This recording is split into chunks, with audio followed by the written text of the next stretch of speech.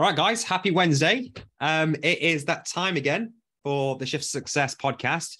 And this week we have a lovely Shift Success Cohort 1 member who has actually been on the show before, the lovely Lorna Reeves. For those who don't know who Lorna is, I bet you do, but just in case, Lorna used to work for the Metropolitan Police. I think she worked for about 15 years.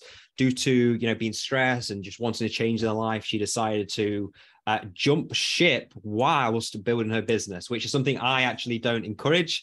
I think you should build a business, then transition into full-time business. So you've got a safety net. But for Lorna, the loose unit that she is, she decided to jump and build a business at the same time. And, 5 years on now, she has made a phenomenal success of herself. She's launched multiple businesses. She's a multiple award-winning entrepreneur.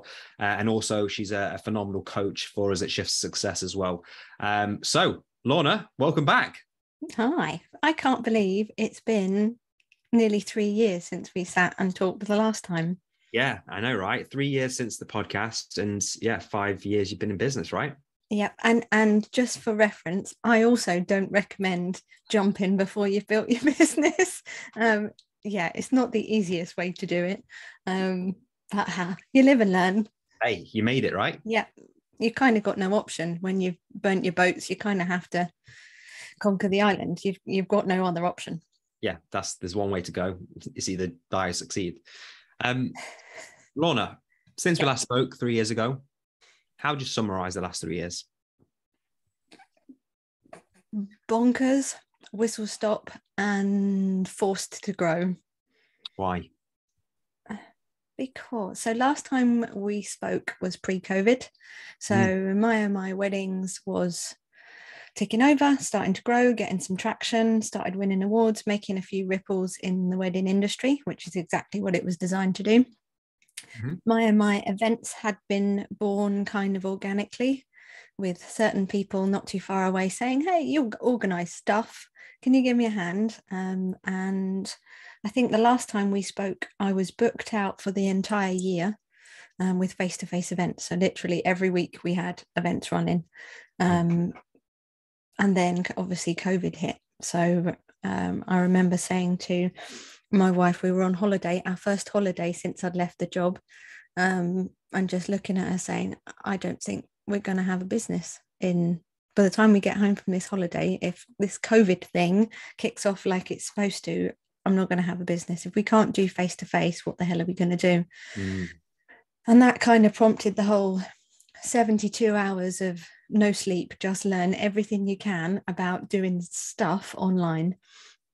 And then I remember having conversations with people like you and some of our other clients and saying, you know what, let's not cancel.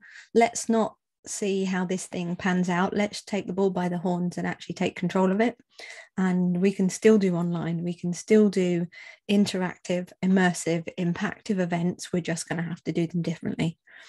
And it kind of spiraled from there, really. We flipped everything to online, and I'm so glad we did, because obviously COVID stuck around for nearly 18 months before we could get back to face-to-face stuff. And we kind of grew way faster than I thought we were going to. It went from me in March 2020 to me and 4 by September 2020. So just so we could manage the number of online events that we were doing. And we've kind of carried on gaining momentum from there. We've slowed the trajectory of growth a little bit, which is quite nice, because I'm now actually building the foundations of the stuff that we just had to do it and wing it, and kind of say yes and figure it out, which was amazing. And we built a lot of traction from just giving content away. Every time I figured out how to do something new, I threw it onto LinkedIn or I put it on YouTube. This is what Zoom has just released. This is what Microsoft has just released. This is how you can use it to save your business. So we really wanted as many businesses to thrive out of the back of COVID, not do what the kind of pundits and commentators were saying, that everything is going to keel over and die. Actually, how do we stop that from happening? How do we empower other businesses, whether they use us or not? How do we keep this whole economy growing? Because ultimately, if all the business owners stop doing events and their business is closed down. We haven't got any business, any clients either. So it's actually in our benefit just to share as much as we could for free as possible. And that was kind of our growth plan for nearly 9 months. And it worked. We're still getting referrals now from people saying, oh, I saw your video on ... Can we have a conversation? Or I attended one of your free webinars back in 2020 and liked what you did. Can we have a chat about supporting us? So it was really a time of having to adapt and having to adapt quickly. And I can be the world's worst overthinker, but I think when you haven't got the option, you can't overthink it because you need to do it or fail. You just kind of get on with it. You get really inventive, really creative. And yeah, that's been the last 3 years, really.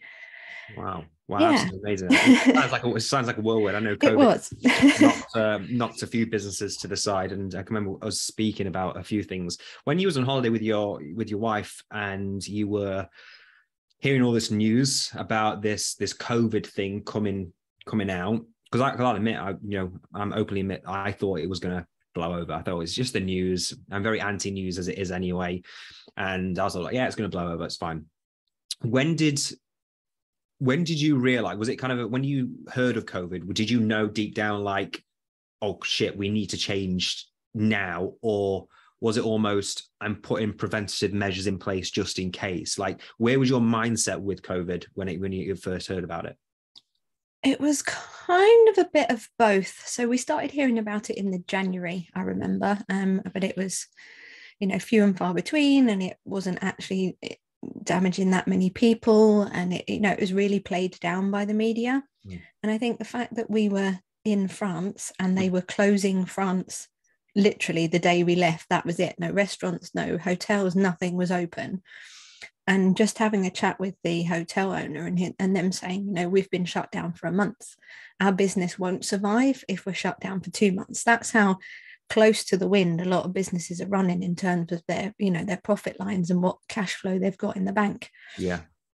And that kind of made me sit and think, okay, well, we can survive for 6 months. We've got that kind of cash in the bank that we can tick over for 6 months if we can't do face-to-face events.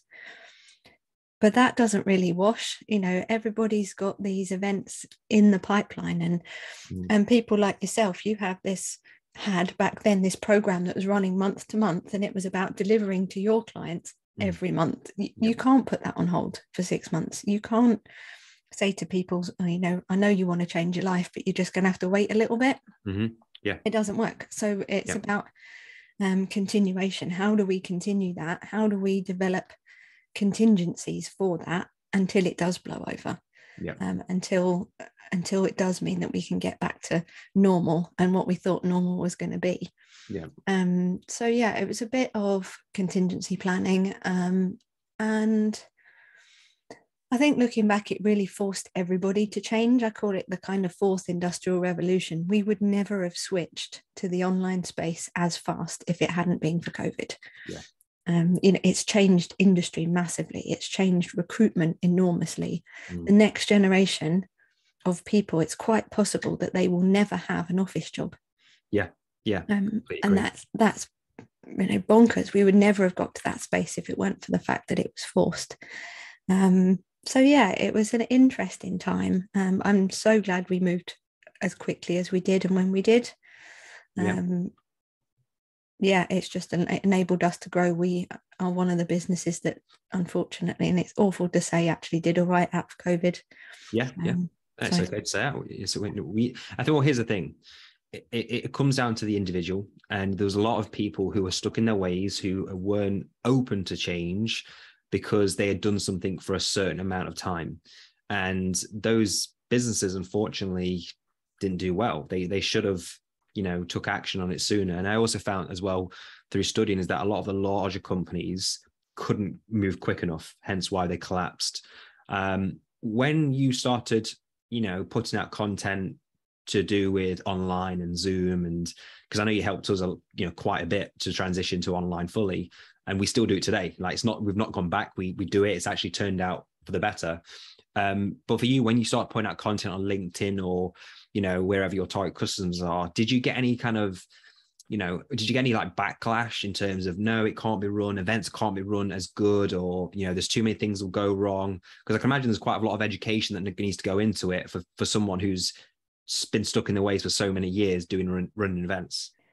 Yeah, absolutely. I mean, and it's threefold. I think the first time we started putting content out, people were so desperate, it was almost like throwing out life vests. Right. And people were grabbing onto whatever information that they could get. And we got people from like CEOs saying, thanks, this is awesome, I've passed it to my team, to little baby administrators saying, I've taken this information, I've given it to my boss, it's been really useful, thank you. Kind of everybody was trying to clamor for information in order to survive in those early days. Then when things started to settle, probably around the first Christmas time, a lot of people were saying, actually, we're going to hold off on our flagship event of the year or our big conference of the year, because it'll all go back to normal soon. And it's those people that have really struggled now. If you are not shifting with the times, people are learning differently. People have got different preferences now. The online space has become this place where you're globally accessible in a way that you perhaps weren't before COVID. And then actually to say, oh, we're going to wait and we're going to go back to normal, you're excluding this massive market that you could be speaking to, that you could be connecting with. So it's actually the people that jumped on board with it and are still on board with it that are growing hugely. I still get a little bit of pushback, primarily from older speakers that say, I much prefer speaking in the face-to-face realm. I get much more connection from people. And I just think, okay, that might be your style, but I'd also suggest that you could benefit from some training in the online space. The way that you use technology, even like just some of the buttons you press to change your view, can make you more connected. Are you really utilizing the space around you, or are you stuck with your head and shoulders in this box? Are you transitioning and using different pieces of kit? How are you integrating apps and actually making your event lively? How are you making it interactive? How are you encouraging that feedback from an audience, whether it's in a room of 200, whether it's 3,000 people online, or whether it's a blend of the two? It's a real art to be able to do that. I think the speakers that don't adapt and don't change their skill set and develop their skill set will continue to struggle going forward. Yeah, completely agree. So when you started getting yourself out there and, all this is happening, I just heard that you mentioned that you're missing a large potential of market. So did you position your content at the time as that, actually, this is an opportunity? Yes, this is very painful and no one wants this, but actually you can have potential upside here if you make the change to online, because, in a room, maybe you can fit 100, 200, 300, 400, 1,000, but online, it's limitless, right? So is that how you positioned it? Or... Yeah, it was a mixture of, you can suddenly, you're not a local business. Suddenly you're not a national business, you are a global business. And actually some of our biggest clients are in the US, because we can do what we do for them from here. So yes, that's huge. We also pitched it that this is financially beneficial. So stop paying £10,000, £20,000 for a room in a fancy hotel with a couple of dry cheese sandwiches and some tea and coffee, when you can do it online, even with event support like us and some software. You can do it for a quarter of the price, and all of that money goes to your bottom line. The content still is the same, is still stellar content. You can still charge the same. You're still getting that interaction and that return on investment, but that money that you would be spending on venues has gone straight to your bottom line. And that's your bonus money, if you like. So you could make a 5% profit. You're now making a 75% profit. That's the kind of return on investment you could be making in the online space. Amazing. So obviously you're reaching more customers potentially. You get to still sell from stage if your speakers do sell. You're reducing the cost outlay. So again, that goes straight to your bottom line. And I'm assuming as well, because it's all recorded, you can actually create assets that can create more sales or can be marketed in a way to bring on more customers. Is that right? Yeah, absolutely. And the after effect is the bit that I'm finding a lot of my clients are not capitalizing on at the moment. Mm. So we record everything as standard anyway. Mm. Then what do you do with it? Stick it behind a membership portal and sell it as an online course. Most conferences you could chunk up into sections, Mm. or give it as product for prospect collateral to people. We Mm. had this talk recently that we think this would be really useful to you. Or you can continue to sell tickets for your conference well after the conference is finished, because Yeah. people can then access it in their own time. So there's so many ways, and so many people are still leaving money on the table by not capitalizing on those assets afterwards. So, and it's the shift to online is vast, and I don't think we'll see the full benefits of it for a few years yet. If you're a sustainable company that are committing to, we're going to be a B Corp company, or we're going to be carbon neutral by ... you need to be running online events. The carbon footprint of getting people to travel, fly, stay in a hotel, do the conference, and then travel home again is just enormous. So doing it online or hybrid, you're going to have a real impact in that sphere as well. Yeah, I can imagine. When you obviously were doing in-person live events to the transition to going online and learning about this, that kind of area of events, what are some of the challenges that you faced in, not so much educating the audience, but also actually you learning a skill set to make sure that these are running smoothly? What kind of some that popped to mind straight away for you? Getting a desk big enough for all the equipment, but some of it is the practicalities. So I always start with a vision. This is what I want the event to do. How in the hell do I make that happen? So buying bits of kit, production software, production hardware. How do I then make that work? A lot of the time it was time to learn. And I didn't have the time to learn. I didn't have months to teach people how to use software, how to use production pieces. Lots of it, I'd sit someone on my team next to me and say, right, I'm going to run an event. You're going to watch me. Let me know if you've got any questions. And that's how we had to train, because we were moving so quickly. We didn't have the time to sit and learn and play. I was learning how to use kit at like 2 and 3 in the morning for an event in 2 days' time, so that I can be comfortable enough on it and it becomes muscle memory for me, so that I can walk into an event completely assured and completely comfortable. And it's not necessarily how to use it, because that's all in instruction manuals. It's what do you do when it goes wrong? Yeah. And how do you fix it? How do you troubleshoot it? How do you keep the event online?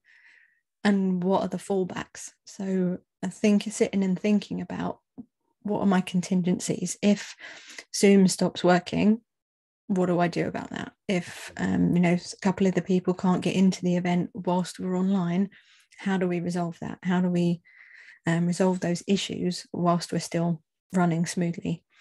So I think one of the biggest challenges was time. And you've got no one to learn from, because everyone else is in the same boat. Everybody else is still trying to figure this out. So it was reaching out to people maybe that have done things in the industry slightly differently. So reaching out to people that are TV producers or movie producers and editors, because they use a lot of this kit day to day, but to produce ITV News or BBC One. So then saying to them, okay, teach me how this switchboard works. So if I can understand that, I can figure out how to produce an event and then push it out to people online with the switchboard in front of me in a home office rather than BBC TV studios. So trying to figure out from other people how to adapt the pieces of kit, because no one else has figured it out yet, and we're all kind of swimming upstream together. Did you find the people I think is it California, Sacramento rings a bell, like you work with clients there? Did you find that people in America were more open to the fact of having things online compared to your English clients, or were they kind of set in their ways worse? They were worse. I think they're so used to working trans America. So they would think nothing of flying from Seattle to California for a one-day event in person. That was kind of expected. Whereas I think in Europe, we were already using a lot of video software. We have a lot of companies that already have an office in London, an office in Dublin, an office in Paris, and they're used to working that way. Whereas I think Americans are much more used to traveling to make those meetings happen. And they were much more in the boat of, well, we'll wait until it passes. We'll wait until it's okay again. And the US was one of the last countries to open its borders again. They were one of the last people we could actually go to physically. So yeah, it was definitely the forward-thinking companies, the ones that are thinking about the future, the ones that are thinking about where are we going to be and where our clients going to be in 5 years' time. Let's kind of get ahead of that curve that have done well. I love it. And obviously you've got a team now. I know you managed a large team while she was in the police many years ago now, but now you've got your own team as the leader of your organization, your company. What have been some of the challenges for you in hiring, especially during this period where there's a massive transition to going online? You mentioned already, like training, like they literally had to watch you and take notes, etc. But what are the challenges we found in hiring some amazing people? Sometimes I think amazing people don't realize they're amazing. Therefore, okay. It makes them difficult. Yeah, it makes them difficult to find. I would put out. So we're really strong advocates for. I don't necessarily believe that academic qualifications makes you the best employee. Yeah. So I was really passionate about developing our recruitment system for valuing people with life skills, people with, the soft skills, the aptitude to learn, the passion and the drive to want to be part of a team, to the ability to be able to juggle multiple priorities. And not necessarily, they don't necessarily need a degree in event production to be able to do that. You just haven't learned that particular skill yet. Yeah. How do you bring that out in someone, or how do you find that as an employer? Speaking to them. Yeah. I think you can get a really good steer in that first conversation, and making your interview questions open enough that someone can bring their personality to the situation. Yeah. And making them comfortable enough that they can bring their whole selves to the situation. We're really clear from the outset about our vision and values. One of our values is we don't work with dickheads, and that's clients or team members. Yeah. And we say that from the outset, and I think the team really support that. And I'm a big advocate, and I say it from the beginning, that if you want to develop and you want to learn, I'll help you get there. But I'm also not going to spoon feed you. I will give you everything you need to do a good job. I'll let you know when you don't. But if you turn around and say to me, Lorna, I'm really interested in this new piece of software, I think it could be really valuable. This is how I can see it working for our clients. There's a course on it and it's 250 quid. Can I go on it? I'll absolutely support the team. If they're going to, be passionate enough to want to continue to learn and want to continue to grow, I'm a full advocate for that. If I develop people and they grow even more and get even more skills, they're only going to add to my client base. They're only going to add to the company's skill set. And I think having conversations with people in interview and keeping it as a conversation is really important. Allowing them to be real with you to a certain extent. You can put a few kind of standardized questions in, so you've got something quantifiable that you could compare to people, to each other. But I think listing out skills that are important, life skills that are important, as well as you need to be able to use Excel and you need to be comfortable with, the Google platform, I think is critical. And we've built a team and they all bring something different, and they're all different to me, which I think as a leader is a really strong place to be. It's also not the natural place. You naturally want to employ people like you, but that's where the rub comes. And then if you don't naturally spot certain things, like I'm like a high level person, when I get to the real detail, I can do detail, but not for long periods of time. So I'm not great at proofreading. I'll skim read a document, I'll get what I need from it, but I'm not great at proofreading. I need somebody that loves the detail and loves to sit in the detail for ages and ages. I need somebody that's going to catch those things. Hiring people that are not the same as you is really important and something to really watch out for when you're hiring. Yeah, that I completely agree. Sometimes, like, as well, you mentioned like showing a bit of personality or allowing them to show a bit of personality. And where I've got things wrong in the past is that I've actually clicked with someone like really well as a friend, like, oh, I'd love to go for a drink with this person, but actually they're not the best person to perform in the business. And I've made hiring mistakes based on that because, I think as entrepreneurs, you get lovey-dovey with someone. You like to get this person into your business because they're awesome, but actually, can they do the skill set required to cover that area of the business? So what you said is bang on the money.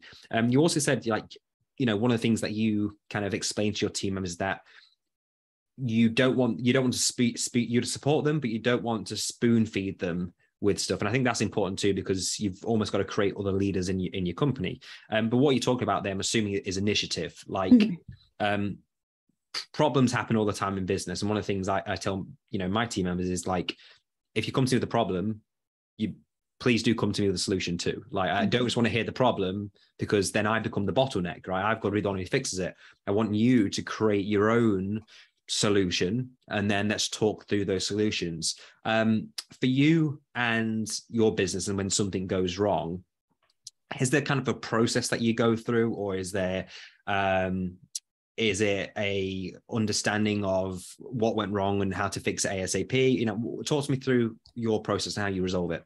Yeah, so because we are in events, 9 times out of 10, if something happens, it's happening right now and it needs to be fixed right now. Otherwise, wow, it's going wrong. That is pressure, right?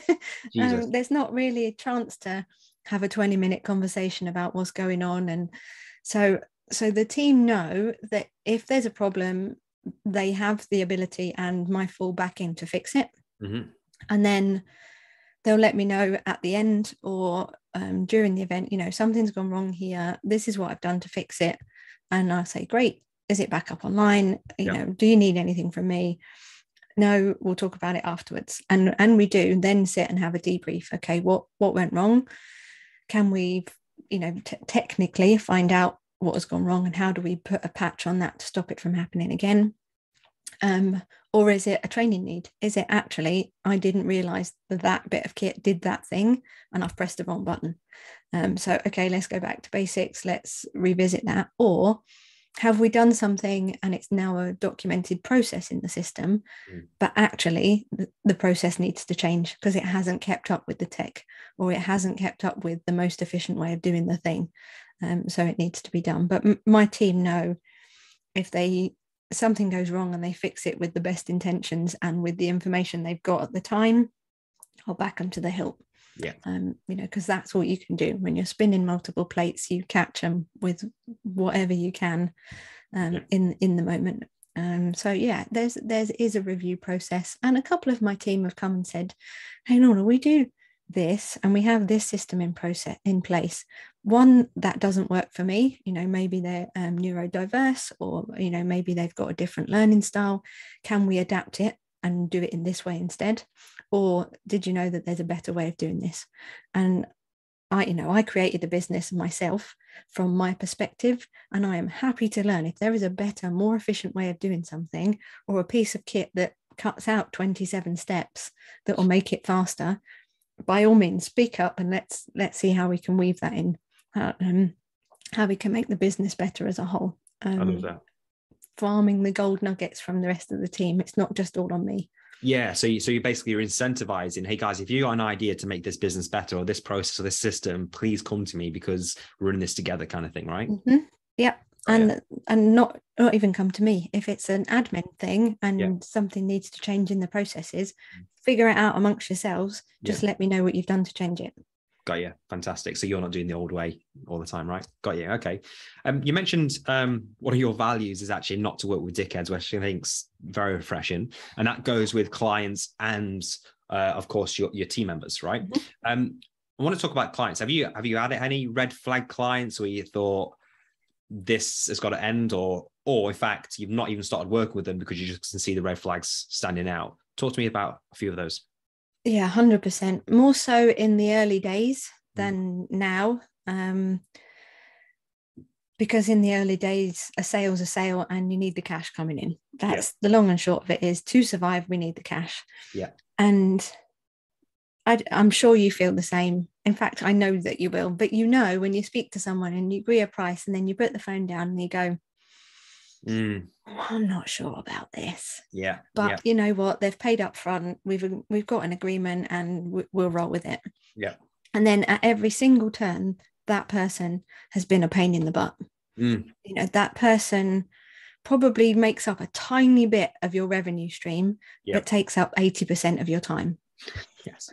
Yet the people that pay the chunky money just allow you to get on with your job, allow you to do what you do best, and they are happy to sit back and wait for the thing to happen because they've got full confidence in you. So yes, in the beginning, a few times I didn't listen to my gut, and usually it is a gut feel. You probably can't say why, but now it's a bit of a choice. And either I'll chat with the team and say, this is the client that I've got, this is what they want. I think they're going to be a pain. And the team will say, well, stick an extra 0 on the quote and see what happens. Yeah. And if they say yes, at least it's worth it. Yeah, exactly.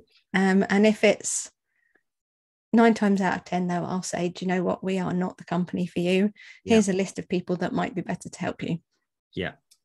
Or I'll just, when that particular event ends, we just go our separate ways and say, you know what, it was a good event. We all got what we wanted from it. But in future, you might want to consider these people. Yeah. So there's ways and means of managing it, but I think you've got to go with your gut and not chase the cash, because that person will absorb all of your headspace. Yeah, I completely agree. It's a great lesson, actually, because I think also at beginning stages as well, it's like you're trying to gather experience, and also depending on what business you're in, you want to help everyone. It's like you're in that state of, I want to solve this problem for you, I want to help you, and that kind of thing. And even though you've got those gut feelings of, this is gonna be painful, or this is something's not right, my gut's telling me, you're still in that mindset of, I want to help these people because they're in a bad situation, I want to help them. But what I found, which you quite rightly said, we work with hundreds of people now, it's like you can spot the common red flags amongst people, and we, I tell my team, look, if these flags are tripped in our conversations with people, like triggered almost, then politely decline them and refer them elsewhere. In fact, we've made and this is for everyone listening, is that not everyone should be sold to as well. So like we've had some red flag clients in the previously who we've had to let go. And as soon as we brought them on, they've been a pain to work with. And then as soon as you do say, hey, look, we're not for you, things can then go sour. So, what Lorna's saying there, and something I'm saying too, is that, yes, we understand you might be starting your business and wanting revenue and wanting sales, and you want to help people and make a difference, make an impact, but you've almost got to protect your own peace as well. And, being in business a long time, you'll mature to that and realize actually that red flag client is taking more from you than the sale made from that customer. But on the hindsight, I believe too, you've got to have those types of clients to actually say, I'm not dealing with that type of person again. So it's like a catch-22. You've got to go through the pain to go, I'm not having that again. This is the standard. Would you agree? Yeah, here are my boundaries. And I think sometimes if you haven't experienced the pain, you're not necessarily as robust with your boundaries. And what you say about not everyone should be sold to is so right. I can remember having calls with people in the early days of business, and just me being not desperate, but the objective being for them to buy. The expectation is at the end of this phone call, you will buy my thing. Whereas actually at the end of the phone call, I should be saying, I really like this person, I think I can do something for them. And they should be saying, I really like Lorna and her team, I really think we could get something and it's mutually beneficial. Without thinking, right, I'm sold to them and they're going to say yes. It's been a hard sell and a hard push, and I'm not sure I really like them that much, and they're going to be a pain, but I've got a sale, I've got a win out of it. That's my numbers done for today. Actually, that first call is for both of you to see if you're a good fit, not just for them to want to work with you. You need to check that you actually want to work with that person as well. So true. And that's like a common misconception. Like, I mean, we've just discussed it, when we started out, our businesses, it's like you try and get every customer, but as you mature, the sales dynamic actually changes. It's like, do I want to work with this person and can I help them? And, one thing we do now at Shift Success is that we have selection criteria. So at the beginning stages, we never had selection criteria. Now we have selection criteria and kind of a process, like an initial call and then a longer in-depth call, as well as the selection criteria through that. And also we have little tests. So, we send links and resources to certain people who are booked in for calls. And if they don't watch or consume those links by the time they attend the last kind of strategy session with our team, we say, hey, look, we can't help you. Because if they can't simply take a simple action of watching something or doing something, well, they're not going to be able to build a business without support. Because that's what we do, right? So, I think making sure you actually want to help them is important, and also maybe just setting up some criteria and standards that actually, if these are met, it's best to kind of walk away. And that becomes a system in your business, right? Like, these are triggered, we do this, and if they 100%. Don't do this, they do this, right? Yeah, and that having mutually aligned values in your business is so important. Talk to me about that. What do you mean by that? So if, for example, a company approaches me and says, we're going to do a conference this year, and it's going to be our flagship event, and we've got this massive budget attached to it, and it's a really big company, and I'm thinking, whoa, getting these in the bag would be really cool. I can use them as a testimonial. Yeah. And then as we have a conversation, I do a bit of work with them, it actually turns out that they pay their women 50% less than they pay the men doing the same jobs in their company, and they don't have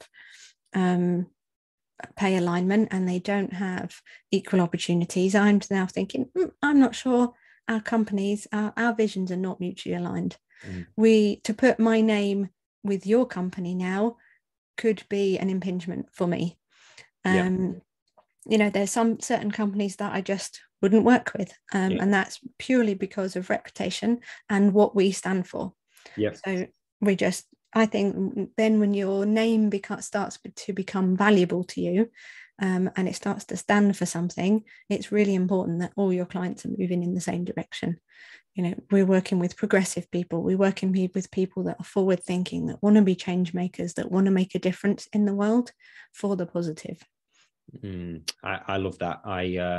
I think staying true to your values is very, very powerful. I know you've won multiple awards for diversity roles. I can remember seeing you on TV, actually. I can remember a few years ago, I saw Lorna on TV, ITV2, I believe, for national awards, which is amazing. And I know you're in your space and in your audience, you're a beacon of light for diversity and positive role models. When you find out that a company isn't paying their women, their females, for the same amount of work they're doing as the guys in the company, what kind of emotions does that ignite in you, and why?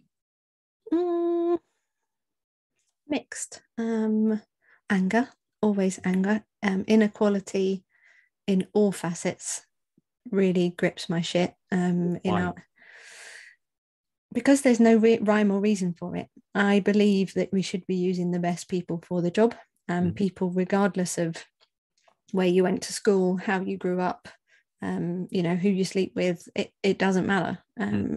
It shouldn't matter whether someone needs a fag break or whether someone needs to take a break to pray in the middle of the day. None of that stuff matters. So to actually see the inequality, it's just not what we're about. And if by me working with those people, it condones the behavior. It says that I think that that's okay. And actually, and it's not, it's totally not okay. And I do believe that everybody should be given the space to shine in whatever that is that they want to do, whether that's, being the best refuse collector in the world, or whether you're a CEO of a company. Having and bringing out the best in somebody is everything. And I don't believe that you should have to hide who you are, or hide part of who you are, or not be able to live authentically in all aspects of your life. And if you are going to work every day knowing that the person sat next to you is earning more than you doing exactly the same job, that's soul destroying. And it's you're not valuing your people for the work that they're doing. If they've had the brass tacks to go in and say, I'd like a pay rise, please, and you haven't got there yet because you're not that confident, then the company should be enabling you to have those conversations. The company should be reviewing you on, what you do bring to the party, allowing you the space to be excellent, and then rewarding you for it. Sure, I completely agree. Do you believe or have seen, because I know, when I first joined the job a long time ago, there was almost this discrimination against a Caucasian person, I feel like police actively want a specific type of person, so the organization looks more diverse. So, there's an example. There's a guy who I know who applied for the job 3 times. He was a special. He's been interested in the police for a very, very long time. And his last application, he put down he was gay. And could be something else. It could be his time, but he got in. Now this guy is, white Caucasian guy, straight, that kind of thing. But there's almost like talks, especially when I was in the job, of this almost like, no, we're looking for people who are more diverse to show that we're more diverse as an organization. And sometimes I can think that is more of a negative towards those people who are born a certain way, like my friend who's white, who's straight, but yet he didn't get the job based on his backgrounds. What do you think to that? Because there's almost that stigma as well. 100%. And there's a real thing for me around, I do agree with positive discrimination. So there are some industries where we know that people of color or women or whatever the minority characteristic is, that are grossly underrepresented. Policing being one of them. But there's a very real difference from helping people to achieve in those spaces and I call tick box recruitment. You're not selecting the best people for the job. What really needs to happen is pre-application. And if you're saying that you want to recruit people that are more diverse, then go into those communities and figure out why those people are not applying for certain jobs. Is it because they've not been given the same opportunity in education? Is it because they actually don't know the jobs exist? Is it because there's a stigma attached to it? Figure out what the fundamentals are and then empower those people to apply. So you're still appointing the best people for the job, but you're giving people equal access. There's a difference between equity and equality, and it's all around opportunity. So I don't agree with tick box appointments, because I don't think that does anybody any favors, and you're effectively setting people up to fail. If you're expecting a certain standard of people and you're lowering that in order to get people in the door, then you're just going to fail them further down the line. Whereas if you give everybody the equal opportunity and you're saying that I'm going to help you get to this standard and this is what is expected of you, and then 2 people apply, then it's the best person for the job. I'm completely in alignment with that. I think, whether you're straight, gay, a woman, color of skin, whatever it may be, if you're the best person for this position, this role, by all means, you're going to get that position. You've performed the best, you've shown the most evidence based on that. So that doesn't really matter to me. And I think the best person should wear. I feel almost like what the job was doing at the time was like being proactively seeking people who are more diverse, which is great. They're trying to get more people to apply, but also we'll never really know, but there was a high percentage of people who, were getting jobs from different diverse backgrounds, where, I don't know, it just seemed a lot more positive discrimination, which kind of made people who were white and straight, whatever, just feel bad. So it was good, interesting to get your thoughts, because obviously this is your space too. You're an advocate of this, and you've won multiple awards, which is cool. There's something really powerful, sorry, Alex, in a company saying, actually, we've recognized we're not as diverse as we could be. And then specifically going to different communities and saying, we recognize there is talent in this area that we don't have any part of. Yeah. Help us understand why people in your community don't apply to our jobs. Yeah. And actually getting that is the same in business. Go to your audience and ask them what it is that they need. And there's a real strength in that. But I think a lot of companies and businesses are too scared of getting it wrong. So then they don't do it in the right way. Right. Okay. So it's almost like if they say something by accident, they don't want to get in trouble with HR and that kind of thing. Got you. Okay. I do feel, I get that in some regards. Not so much for me, but other business owners. Like, there seems to be a world now where we're treading on eggshells, and you say something by mistake, and this whole what is a woman thing, as an example, like people mistaking identity. And I feel like that is becoming more and more popular. So I understand the mindset in that, because people can get it wrong just based on their upbringing and their background. It's not like they're doing it maliciously, hopefully not, but I understand kind of their worry and concern about that. And if you get it wrong, apologize and correct yourself. Yeah, there you go. And that's it. That's the start and end, and maybe educate yourself a little bit. If you've picked that up and you didn't realize, then do something about it. Yeah, absolutely. Yep. In your business, Lorna, what's kind of your day-to-day? What's your what do you focus on as the leader of your company? What do you day to day? Where's your attention in the business? Depends what kind of week it is. Okay. So some weeks it is my primary role should be most of the time should be more about making connections, finding new clients, producing content, which is actually the stuff that I really enjoy. Yeah. Putting what I know out there into the world and helping people do events better. Fills me up. And then it starts a conversation. So I get to have a chat with some really interesting people. Then a lot of my week is meeting with the team and empowering them to do their jobs effectively and efficiently. I still do quite a lot of the hybrid events and the streaming. So some weeks, so in May we're in Dublin, in July we're back in the US. So it will take probably 3 days to prep for those events, and that's sorting all the kit out, doing all the test runs for the kit that works, but you have to do the checks every single time. And then setting up and actually running those events. Eventually I'll transition away from not doing as many of them, and we'll get the team to do more of them. But they're all still learning, and there's a lot of pressure to carry.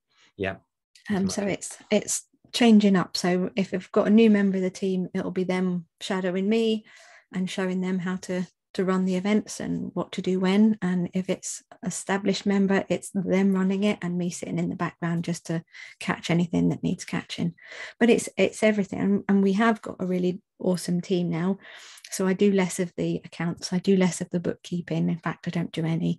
And I get nagged at for not sending my receipts in, which is good. That's what I need. I don't manage my diary anymore. Somebody does that for me. So a lot of it is client contact, client conversation, keeping projects ticking over, and then content creation as much as possible, so I can hand it over to our social events team, and they make it look pretty and make it appear everywhere. So I don't have to do as much of the admin now as we did. I'd like to pencil in a bit more thinking time. I think I spend so much time spinning around and racing around, actually reading, learning a bit, and sitting and thinking about strategy and where the business is going. I probably do that once a quarter, and it's a big session and a visioning session. So actually I'd like to spend a bit more time in that space, because it's where the energy goes and focus goes, the energy flows, right? So true. Trying to get a step back from the business a little bit, step back from the day-to-day is really good. That's an important thing too. I agree. Step back from the business is very important, and for those in a job as well. Like, that's why you have like annual leave and stuff. And I think when you are your own boss, the annual leave goes out the window because you're on this cycle. Like something, especially starting a business, you feel like you're working harder, but it doesn't feel like work because you don't have to clock on at a shift or so forth, and you almost enjoy it a bit more. But for you, like, how do you relax? How do you, high pressure situation, you've had a big event, how do you relax, celebrate? How do you unwind?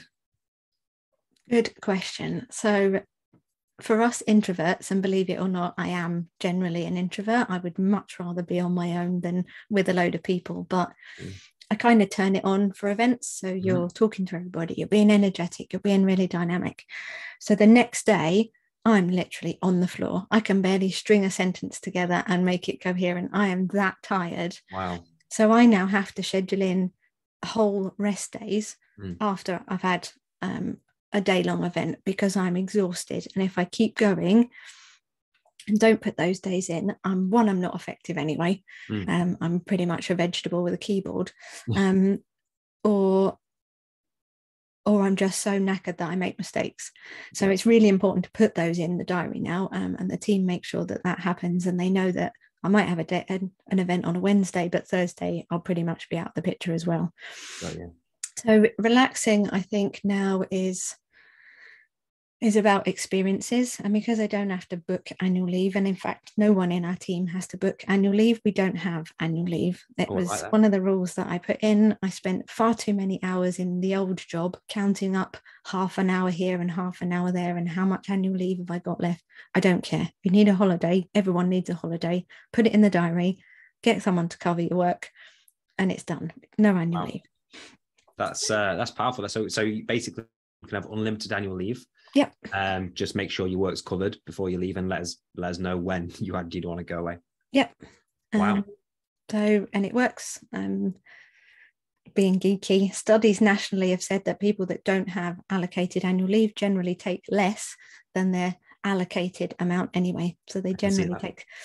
So it works out well for us, but it also means that I don't have to spend hours doing that HR admin because just don't do it. I suppose it almost feels like, well, it's like when there's limited supply of something, I have to use it, that kind of thing. But when there's like an abundance of it, it's like I can use it when I want. It's that almost like more chilled around. I suppose that's the psychology around it. Yeah, and it's meeting people in an adult space. You know, the team, somebody might text me and say, I've got a dentist appointment this afternoon.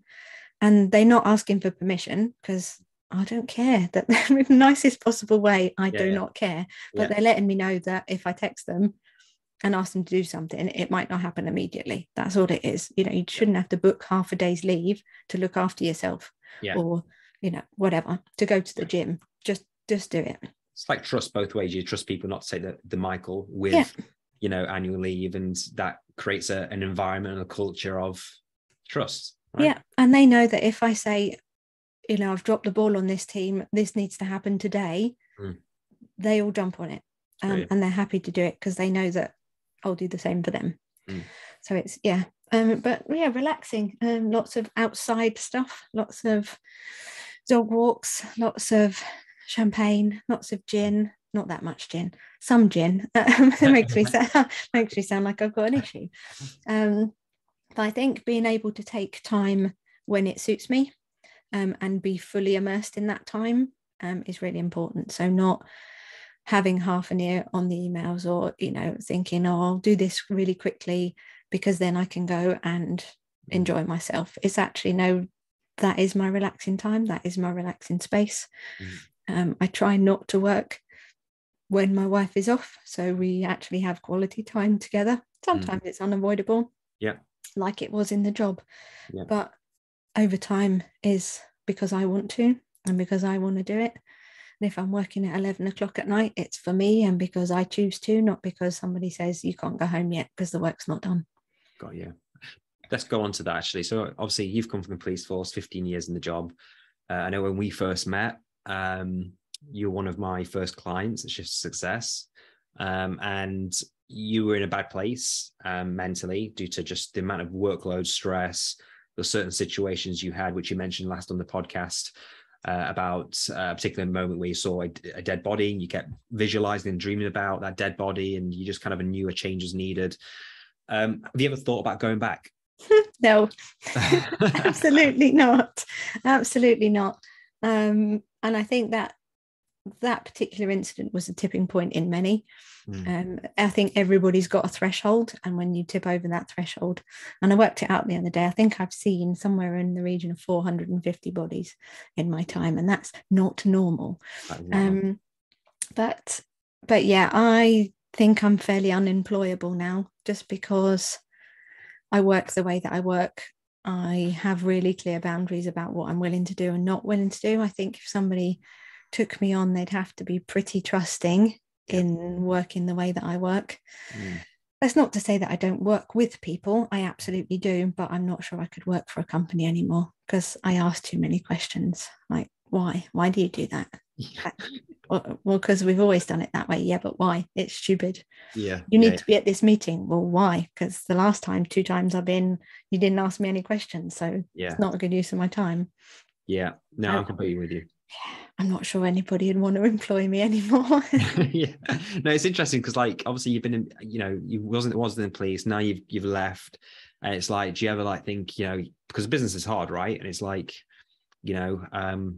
it's sometimes your thought process can go there, but when you actually think of it, you're like, hell no. Because I'm exactly the same. Like, I literally, when business is hard, I think, and this helps me create a gratefulness and a lot of gratitude in my life. So I will put myself in a state of pain on purpose.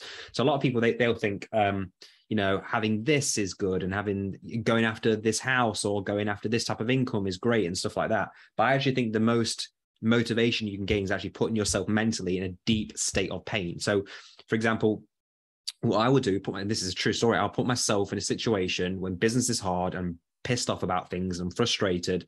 I will put myself in a situation where I'll think about being back in the police, right? Being back in the job. And I think to myself, right, someone's going to be telling you when you go for break. Someone's telling you how much you're going to get paid, when you can leave, when you need to be here by. When my future kids have got their birthdays and I can't get that off, I'm working every Christmas and New Year.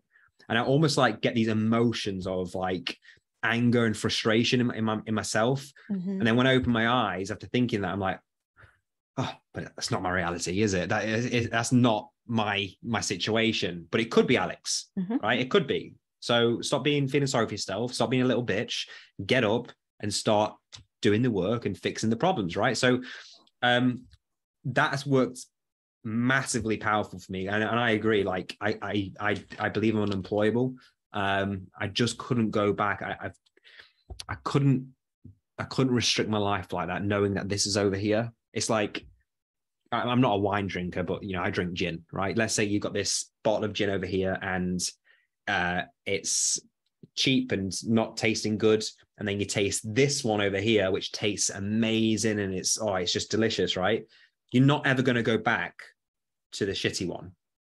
You just can't, because you've been adapted to this. It's almost like when you sit in a new car and go back to your old one. It's like, oh, I don't like this. Do you know what I mean?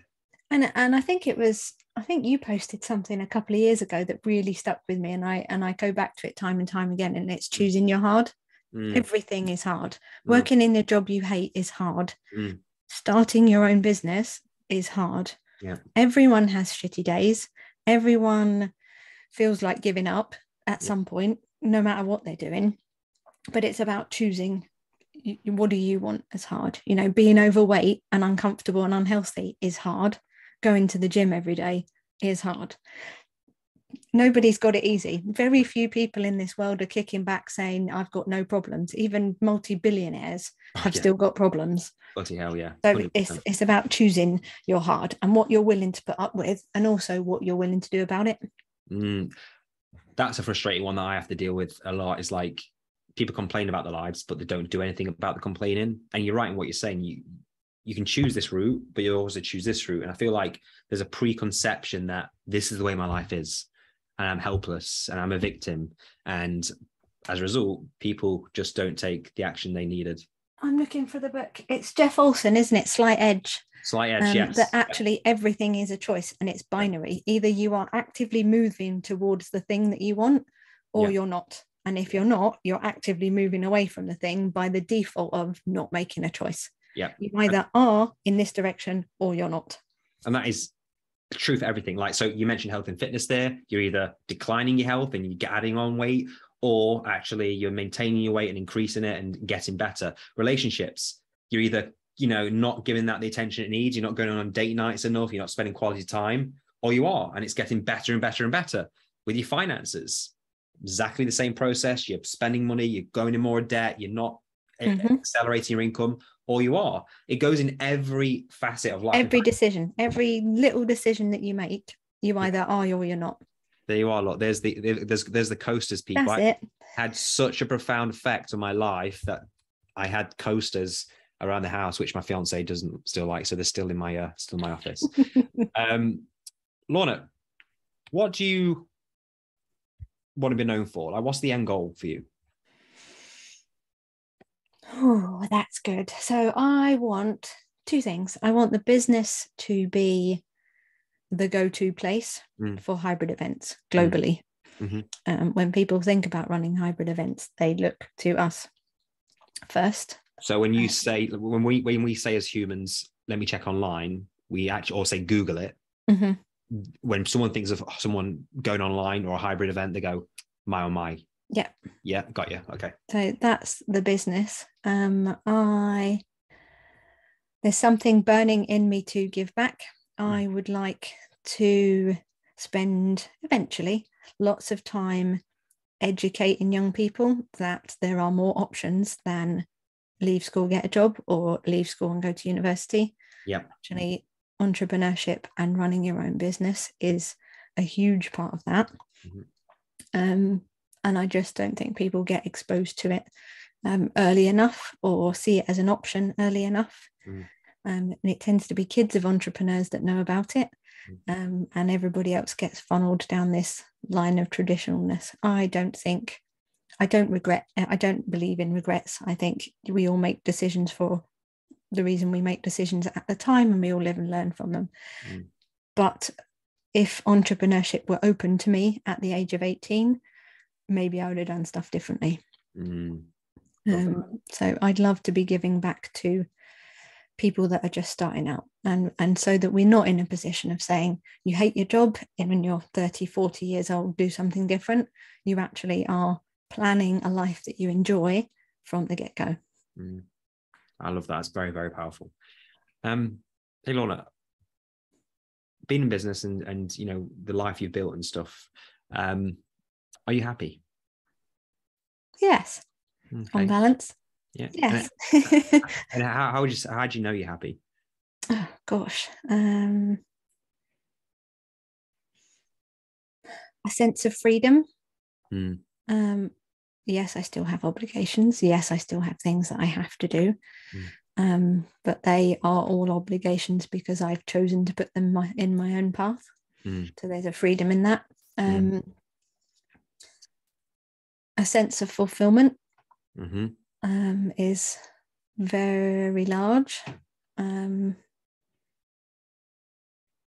Yeah, and when I looked at my vision board last year and pulled off loads of stuff because I've already done them, that's that is actualization. That's the reaching the top of the Maslow's hierarchy pyramid. That's becoming everything that you wanted to be, and that's seeing that progress, seeing that constant moving towards the person that I want to be and living the life that I want to live can only make you happy. If you're getting the things that you've asked for, there's nothing else. It's there. You've planned a life, you've envisaged a life, and it's happening all around you because you've made it happen. I love that. Very, very powerful. And one of the kind of last things I want to ask before departing the podcast is, if someone else is in your situation, like, from where you were in the job, being stressed and anxious and just having a real bad time and feeling like a bit, stuck, what advice would you, because I know you left the job and resigned, that was enough, and then you built. Of course, you don't recommend that and I don't recommend that, but you had to go. But for those who have the opportunity to build a business on the side because they're having a crap time in the job, but they're still fearful and doubtful and worried and concerned, what bit of advice, what part of advice would you give to that person? I would start to say, just look outside of the situation that you're in. Start to open up your mind to the possibility of opportunities. You don't even have to do anything about it. But I think a lot of the time, all of us are so tunnel focused and looking at the step in front of ourselves all the time that you don't actually realize there's a whole world of other stuff open to you. Whether that's a completely different job in a completely different industry, or setting up in business on your own, or with a team, or with somebody else. If you're not open to the possibility, you're never going to see it. And then being brave enough to make tiny steps. And nobody is saying that you go from the job to a multi-million-pound business overnight. Very few people get that. But actually being able to say, yes, actually, I'm going to give up one of my rest days to go on this course. Yes, actually, I'm going to give up 2 hours of Netflix tonight to work on my business. Making those tiny, uncomfortable changes means that you almost get fitter. You almost become more able to adapt. Like when you go for a 1 mile run, the next time you do it and you do 2 miles, it doesn't hurt as much. The same is in business. When you do something scary, the next time you do it, it's not as scary. And it means that you can do something bigger the next time. You build up this resilience, this tolerance for being afraid to fail. Generally, that's the end of that sentence. I am afraid, but nothing bad happened. Or I did fail and nobody died. This is business. Ultimately, nobody died. If you make a wrong decision and something doesn't work out, okay, figure it out, learn again, and go again. Nobody died. And lots of people in the job can't say that. If they make a wrong decision and something goes wrong, somebody could die. All the jobs on the line. So business is not that scary, but you need to do some of the small, difficult things so that your animal brain can calm down and realize that it's really not that scary. And open your eyes to the opportunities. I think you're right in what you're saying. People build it up to this big life-changing decision, and the reality is, if something really goes wrong in terms of your business, no one's coming to sack you, no one's coming to fire you, and the chances are you're going to end up in exactly the same position what you're currently in, which is the police force. And I think people confuse job security with financial security. Most people want financial security, right? They want to feel comfortable. There's money in the bank, they're saving, there's low debt. They want that. Everyone wants that, right? But I think, the job and other public sector roles is that what they actually get is job security based on not being made redundant. But if that means they don't get financial security, which is what they really want, it's going to make a negative impact. So I think it's important not to confuse your two and actually seek for financial security over job security. No one really wants a job, but everyone wants financial security. So very valid points. Lorna, you have been an absolute inspiration for many, many years. I know you're a coach now at Shift Success, helping our clients to start and scale their business. I'm going to say to you, we'll need to wrap up shortly because I've got an accountability session. you have. Look at the time. Thank you so much for your time. Inspiration as always. Thank you for all that you do at Shift Success too. And also, I know seeing you grow for over the years has been a journey. You've gone on a journey, and I have no doubt that you're going to reach your goals and that vision that you want for yourself. So thank you for your time, and I wish you all the best in the future. And I can't wait to see you grow to new heights. Thanks, Alex. No worries.